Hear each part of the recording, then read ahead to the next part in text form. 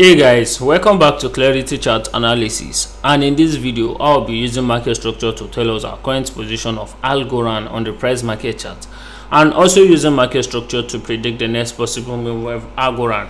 But first guys, if you're new to this channel and you want to make money on both direction of the market, you want to know our current position on the price market chart, this channel is for you. Please subscribe, like, and put on the notification to be notified anytime I drop a new video. So guys, on our daily time frame, the most recent break of structure we saw was a break of structure to the downside, and guys, we're expecting a pullback.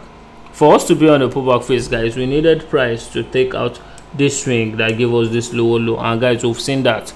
Currently, we've even seen price broke more structure to the downside, but price did not close below. That's why I'm not taking this as a break of structure.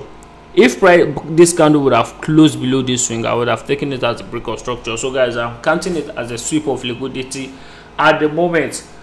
So guys, currently now we are still on the break of structure to the downside, and we're expecting a pullback. It seems we're still on the pullback phase. So guys, we'll be going back to a 4-hour time frame to go see what price is doing on our 4-hour time frame.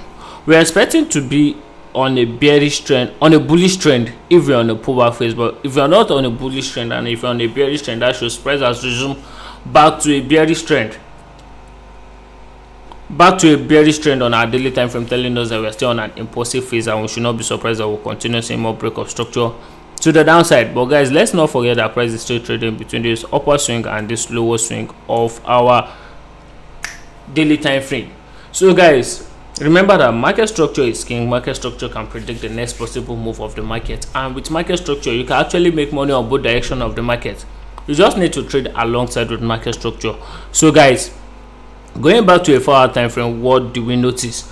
We notice that after we saw this break of structure to the downside, we're expecting a pullback. It was this swing that gave us this lower low. We actually saw price traded above it, and from this point we've seen price broke more structure to the downside, but price did not sweep the liquidity. Price did not close below, so I won't take that as a break of structure. I'll just take that as a sweep of liquidity.